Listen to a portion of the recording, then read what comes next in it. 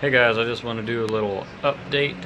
I got some more clownfish today. I actually got a bonded pair of snowflakes and a bubble anemone, which I kind of made a deal on that. I couldn't pass up. And then I moved the tank around a little bit, if you can tell. Shifted some of the rocks in there a little different ways because I actually had to pull out one of the fish because one of them was killing these. I actually got two of them killed because they were fighting.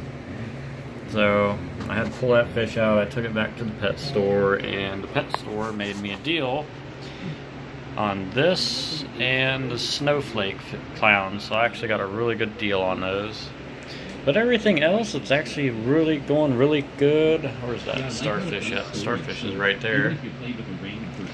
And yeah, all the other fish are doing great. There's the copper band in there. The Scopus tang is somewhere in there. There it is. There's the Scopus tang.